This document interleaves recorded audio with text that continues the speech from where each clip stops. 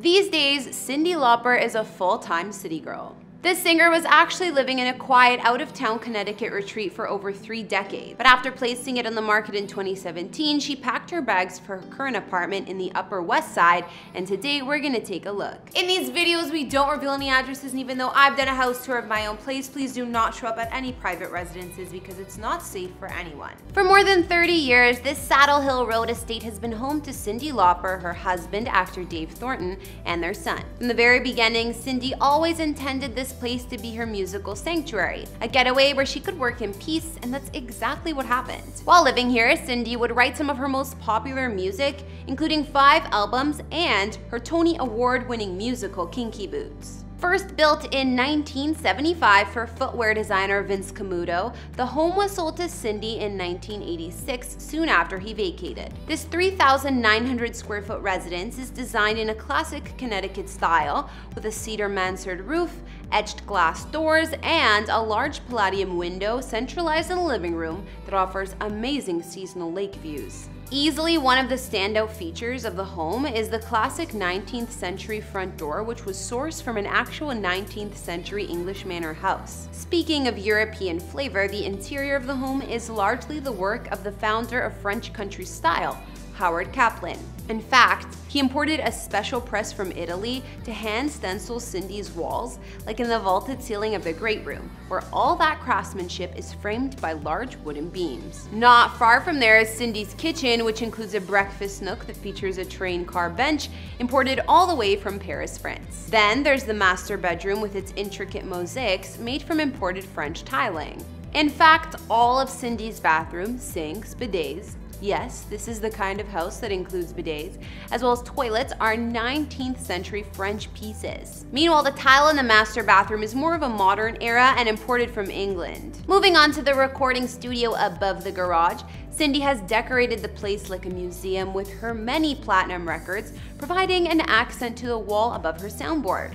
There's even a throw pillow on a nearby love seat that has Cyndi's face airbrushed onto it. This family home also has a sprawling partial wraparound stone terrace that overlooks the backyard and the kidney-shaped swimming pool that's been built into the side of a ravine. Tall trees and shrubs do their part to obscure any nosy neighbors, and for the most part, the whole of this 1.5 acres of property feels totally remote, which is probably why Cyndi stayed here for as long as she ultimately did. But then in 2017, Cyndi finally felt like it was time for a permanent change. That's when she put her home on the market for $1.25 million.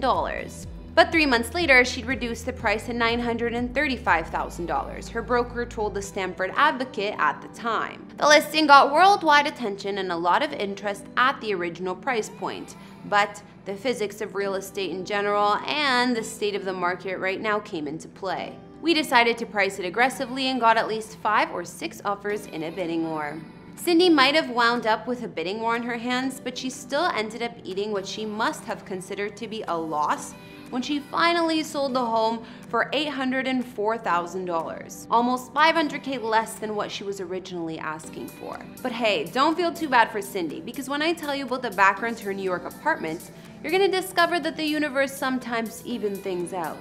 Cyndi Lauper is now officially a city girl full-time. After selling her home in Connecticut because her son was moving off to college, Cyndi and her hubby decided to move to the Big Apple and live permanently in a building that they have long rented in the Upper West Side. And I said rented, not owned. And boy oh boy is there a lot of baggage with this property. This building is conveniently and pretty controversially rent stabilized. This legendary limestone landmark has wooed famous tenants throughout the years, everyone from Al Pacino to Sidney Poitier, and yes, Cyndi and Dave too. But the Apthorpe building, as it's called, has been a hotbed for corruption for decades. Even the state attorney general's office has investigated its shady business practices in the past. Let's talk a little bit about the physical nature of the building. Listed on the Register of Historic Places, the Apthorpe takes up an entire New York City block, all the way from Broadway to West End Avenue, between 78th and 79th Streets. So you know, it's massive. Modeled after the Palazzo Pitti in Florence, Italy, the original owner of this building, William Waldorf Astor,